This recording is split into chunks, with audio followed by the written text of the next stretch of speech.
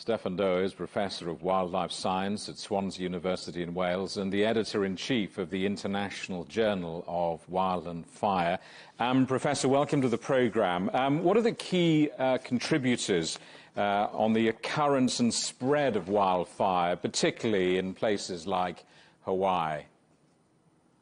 Yeah, what we see in the news is basically dried out fuel in many places, fuel being the forest, or in the case of Hawaii, mainly shrubs and grasses. In Tenerife, it's again forest at the moment.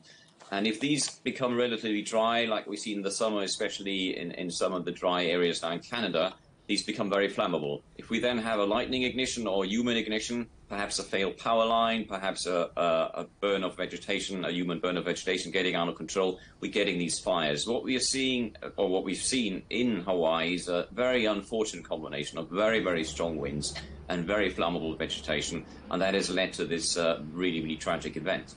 And it's a difficult, broad question, but broadly, what does wildfire mean to the natural world in terms of flora and fauna? Is this terminal or temporary? Well, in most cases, this is very temporary. If we go to Canada, for example, Canada burns every year, except that the area that's affected by a particular fire usually has maybe 50, 60 or 100 years to recover. Those trees, in fact, need fire to rejuvenate. But if fires are too frequent or too extensive, then the recovery can take very long.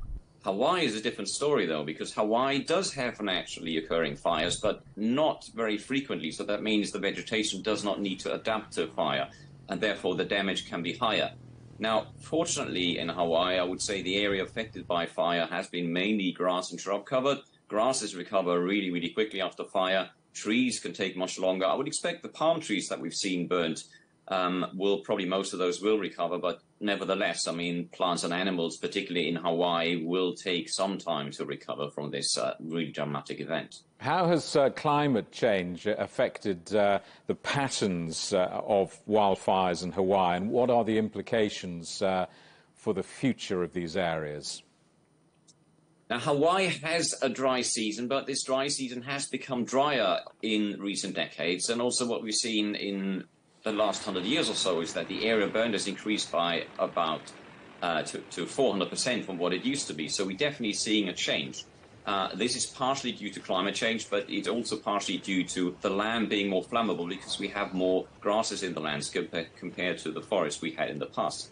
It's worth adding here, though, that globally, due to climate change, the season in which fires tend to be common, the fire weather window, or the fire weather season, basically, has increased globally on average by 27% since the late 1970s. So we're really seeing, at least on average around the world, a strong increase in the conditions where fires are likely. If we then add on to this a lightning ignition or human ignition, then again, we could have the recipe for disaster if it's very windy. And we're seeing this in many places around the world now, very unfortunately. Professor, good to talk to you. Thanks very much for coming on the programme. Professor Stefan Doerr from Swansea University in Wales.